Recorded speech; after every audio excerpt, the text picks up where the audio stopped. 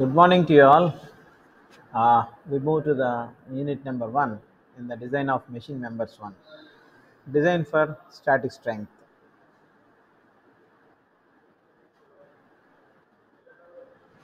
The subject machine design is the creation of new and better machines and improving the existing ones. This is done in order to achieve more economical stature, that is in the way of producing the things or by the way of operating the things. So it is to achieve the better economical status that may be done by reducing the cost of production or by reducing the operational cost of the equipment.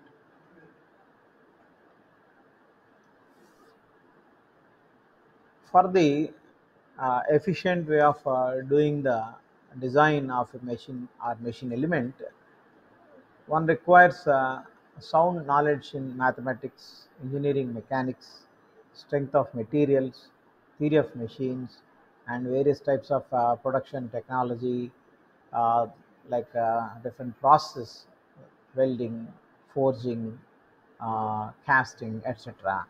And also, one must have a good awareness and also the ability to understand things or to represent things in the engineering drawing. Here you can see a classic example of how things have changed. Even though in the four photographs the same thing has shown, that is a scooter or a scooty, what has changed? There are two wheels and one handle, and it's capable of carrying two persons. But its fuel efficiency, its look, and its ergonomics, that is the styling or the comfort, these things have changed from 1990 to 2020.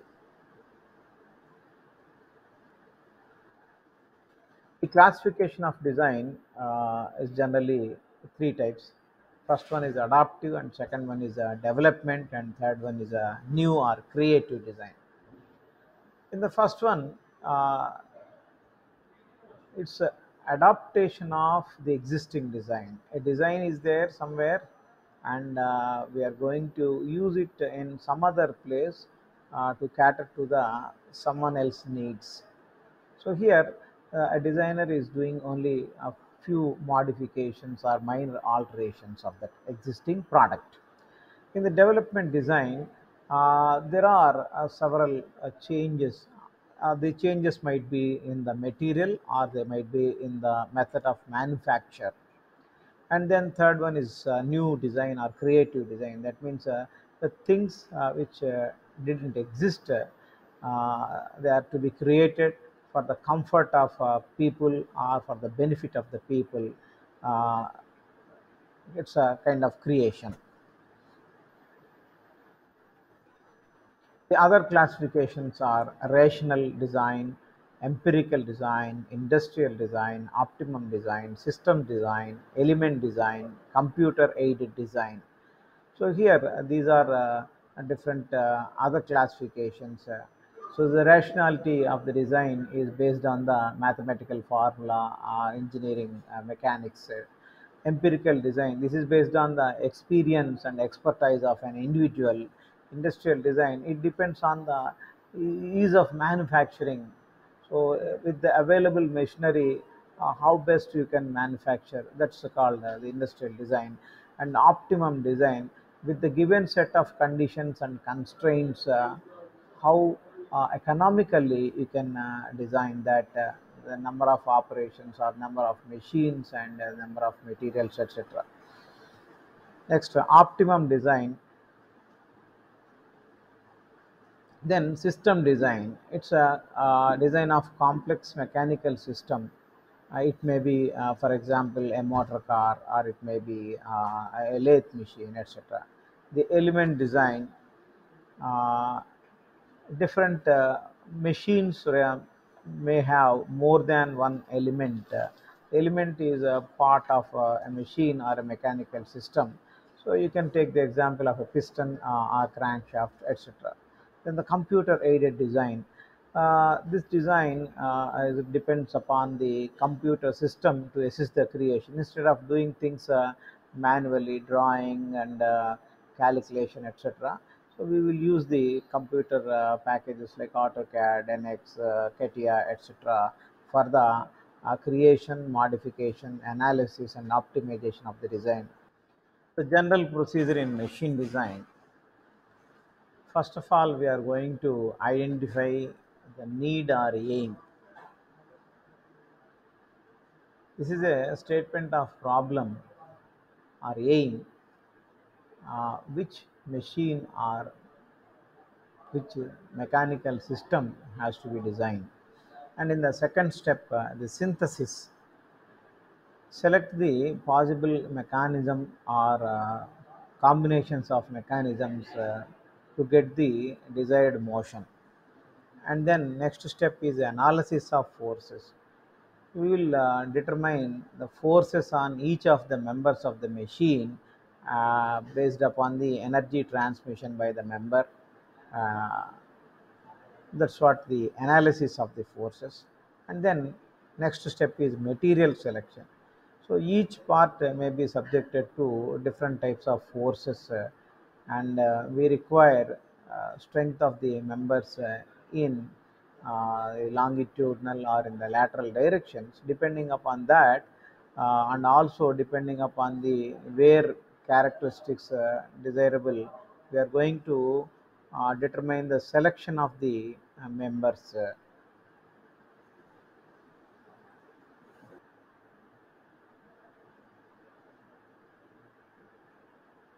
So after the selection of the material for a particular part, then we go for the design of individual elements of this machine.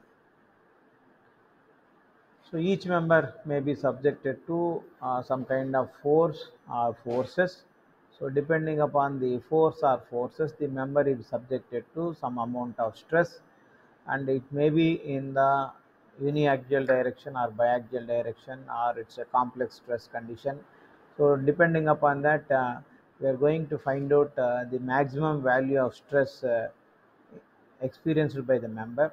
And for the material considered, there might be a failure value, and depending upon the failure value and the kind of member, we will assume a suitable factor of safety, and with that we will find out the permissible or allowable stress for the member made of certain material, and we will compare the stresses induced in the member due to the forces applied, and also the permissible stress for the member made of a certain material. So by comparing these, we will finally determine the dimensions of the member. This is called design of elements, step number 5. And then we move on to the next step, modification. So, based upon our past experience, and also based upon the facilities we have at the manufacturing location, we need to modify some of these things. So that modification, either for the alignment or for the assembly or for the manufacture, uh, we are going to modify certain things. This is a modification procedure. And then finally we will come to a conclusion that okay, these are the parts and this is the mechanism, and it is going to give the desired motion, and also to serve the purpose, either it is to convert one form of energy to another, or one form of energy to work, or vice versa. And then we will uh, finally draw the different components in detail. uh, that's called a detailed drawing. So these detailed drawing of different parts are sent with the type of production process, and also with the various uh, what you call you know the limits, fits, and tolerances. So with these details, the detailed drawing is sent to the production shop. In the production shop, according to the drawing, the details mentioned in the drawing, the things are manufactured in the workshop or the production facility. Various general considerations in the machine design. The first and foremost thing is the load or types of loads and the resulting stresses. This is the most important of the design of a machine component. So if you take a member subjected to axial loading, maybe tension or compression, so it is subjected to axial load, and the failure mode, if the member is generally a ductile material, it will have first of all the elastic deformation, and then it may move to the plastic state. So within the elastic limit, if the member is going to deform, then it's okay. But if it is deforming very much in the elastic region, or if it moves to the next level, the plastic region, then we need to consider it as a failure. Next, the other considerations are motion of parts, that is kinematics of the machine. So there might be different kinds of motions which are needed in certain mechanisms. The rectilinear motion, the curvilinear motion, or motion with constant velocity, the acceleration, either it is constant or variable. And then selection of materials, form and size of the parts, frictional resistance. It is very much essential in order to reduce the friction between the parts, and also the time to change them after wearing out. And then convenient and economic features. So certain things are desirable for the smooth operation or for the comfort of the operator or the persons using it. Then use of standard parts. This helps in replacing certain parts with the things that are available locally anywhere in the world. And then safety of operation. After all, whatever is the machine used, it must be used to the safety of the operators or safety of persons around. That's very important. And then the workshop, the production shop facilities, then the number of machines needed to be manufactured, or the number of machines needed to produce a part. So this is also very much important consideration. And then the cost of construction. So the manufacturing of a part by a set of methods is very costlier than the manufacturing of the same part using the other set of methods. So this is also to be considered. An engineer must keep the cost at the lowest and strength at the highest. And finally, the assembling. After the production of various parts, we need to assemble them to make it a meaningful machine or mechanism.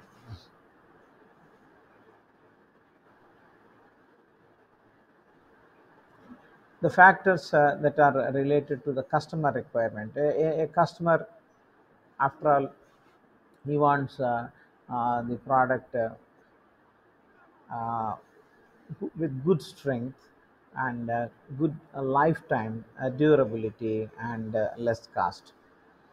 So the certain things are mentioned here: the material cost, production cost, environmental factors, ease of maintenance, economy of energy consumption, handling, shipping, transportation, size, weight, form, appearance, aesthetics, quantity and delivery schedule, spare part availability. These are the various factors related to the customer's requirement.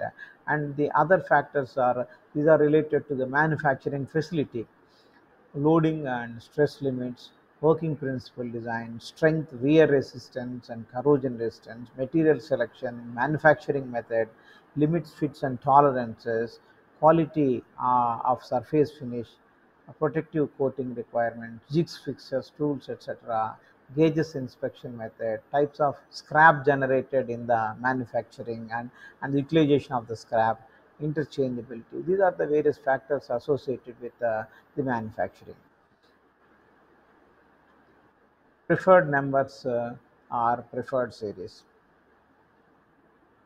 There is a need to keep standard size or dimensions on any component in discrete steps. When a machine is to be made in several sizes with different powers or capacities, it is necessary to decide what capacities to cover the certain range efficiently with minimum number of sizes. Generally, it is followed a geometrical progression with constant ratio. The preferred numbers are conveniently rounded off values derived from a geometric series having the integral powers of 10, 5 root 10, 10 root 10, 20 root 10, 40 root 10, like that. The series of preferred numbers are designated as R5. The 5 root 10 is designated as R5. Then 10 root 10 is R10. Then 20 root 10 is R20. Then 40 root 10 is uh, R40, and so on. So these series R5, R10, 20, R40, and R80 are called basic series. So from these basic series, the other series are derived. They are called derived series.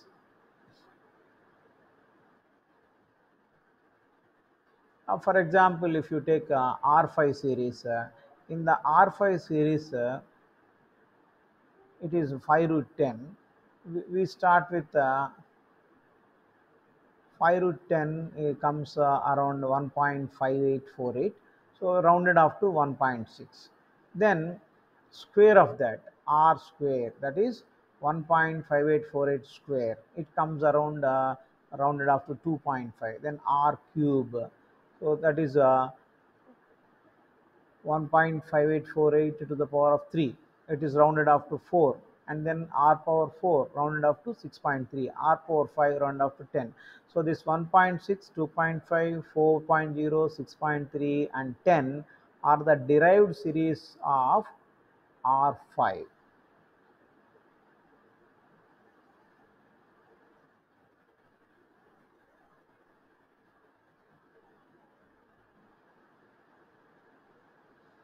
Application: standard shaft diameter, power rating of the coupling, center distance of the gearbox, etc. So the R5 series, the preferred numbers, just as we discussed, starting from 1, and then 1.6, and then 2.5, 4, 6.3, and 10. Similarly, in the R10 series, we'll have 1, then 1.25, 1.6, 2, 2.5, so on and so forth.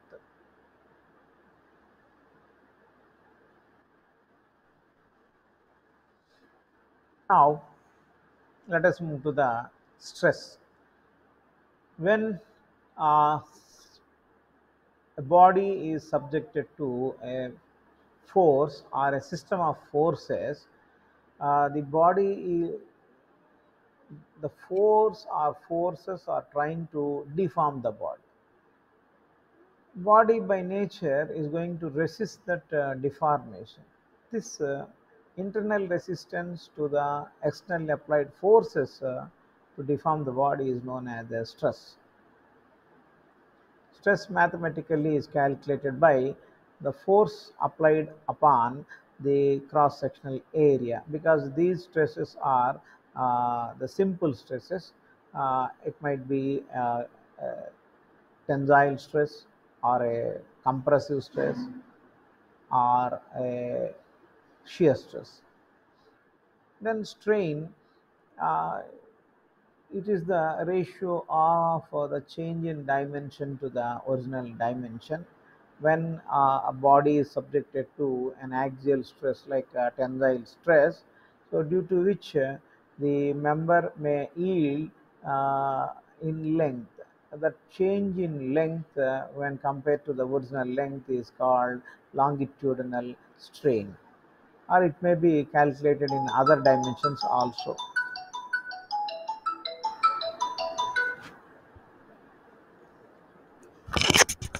Sir, చెప్పండి.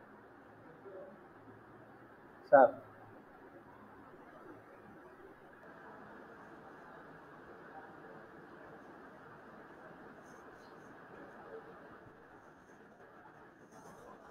So here, tensile stress shown. A body is subjected to an axial force, and that force at the section it resulted in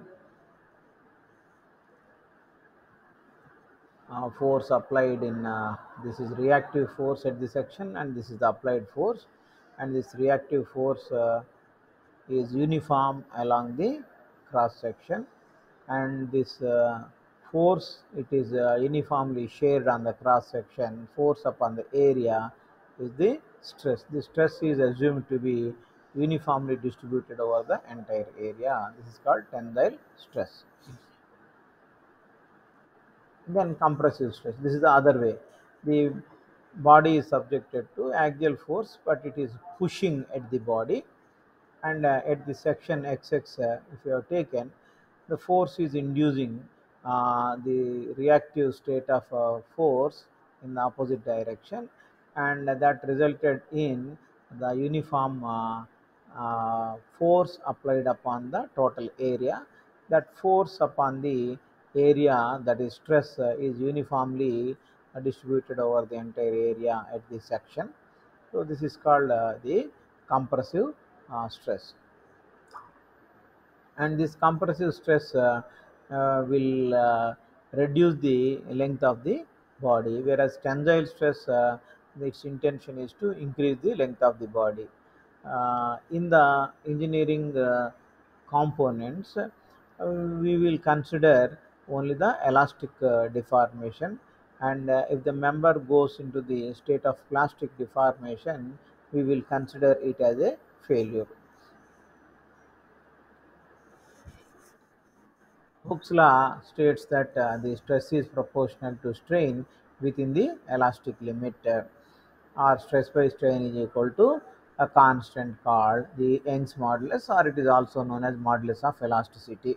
The units are either in Newton per mm square, or it is also used in higher units, gigapascals, GPa. Next, shear stress and strain. When the body is subjected to two equal and opposite forces acting tangentially across a resisting section, here you can see there are two plates. One is shown in the pink color and another is in the blue color. These two are connected with the help of a rivet, and the pink one is pulled to the left, and the blue one is pulled to the right, and at the junction of these two, the portion on the upper region is pulled towards left, and at the junction the portion on the lower region is pulled to the right. They are having same amount of magnitude, but they are having the opposite directional forces. The upper region is pulled to the left and lower region pulled to the right. That will result in a force on the cross section at the junction. So that will result in the disposition or displacement of the regions in the respective direction. The upper region you can see has displaced to the left and lower region displaced to the right.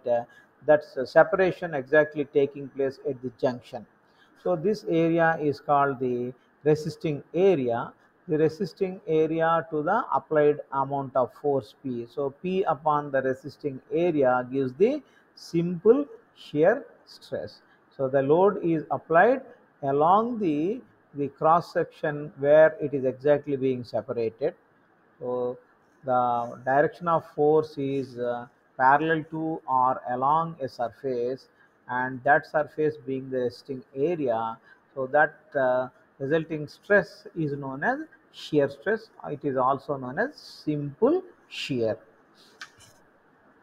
The shear stress mathematically is the tangential force upon the resisting area. Here the force is P, and area, cross sectional area, the rivet being circular in cross section, so pi by 4 d square. So P upon pi by 4 d square is the shear stress in the shown riveting system.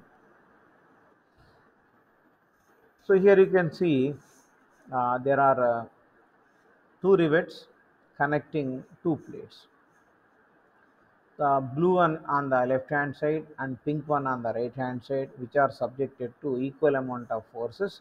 These are the two plates to be connected, and these are connected in a different way.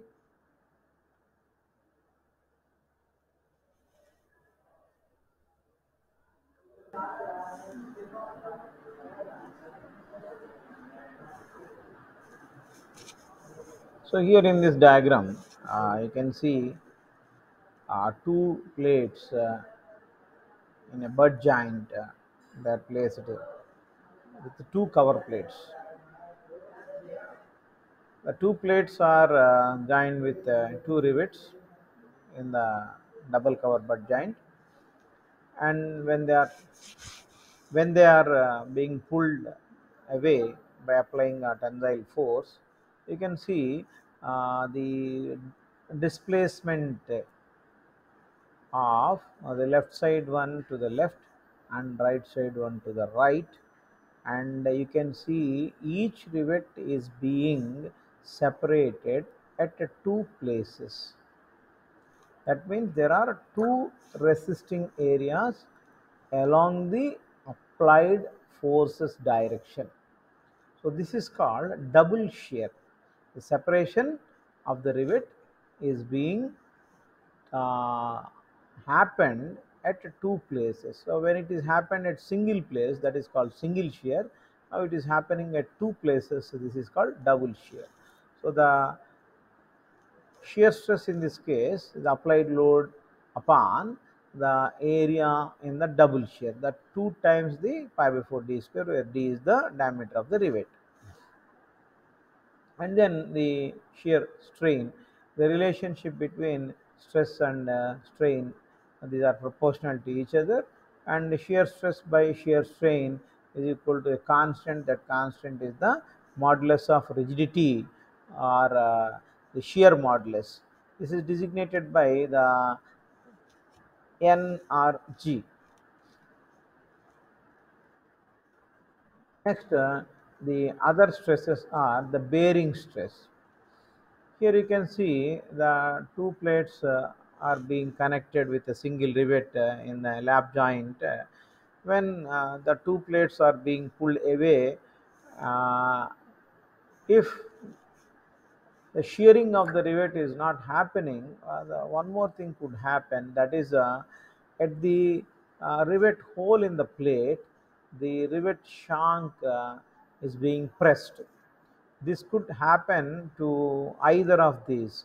So either rivet shank being pressed or the rivet hole being pressed. The harder one is going to press the relatively softer one, which will result in uh, some gap between the plate and the rivet shank, which may ultimately leads to some leakage. This type of stress is known as the crushing or bearing stress.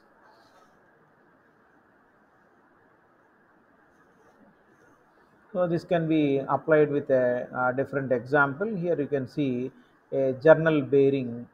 Uh, so here the journal, which is rotated in the bearing, is having a certain amount of weight. Um, it may be due to its self weight, or gear wheels or flywheels which are mounted on it, and due to which it will be having some certain amount of weight, or it is treated as a force, and this force is resisted by the projected area. So this is acting in the vertically downward direction, and there is a length of L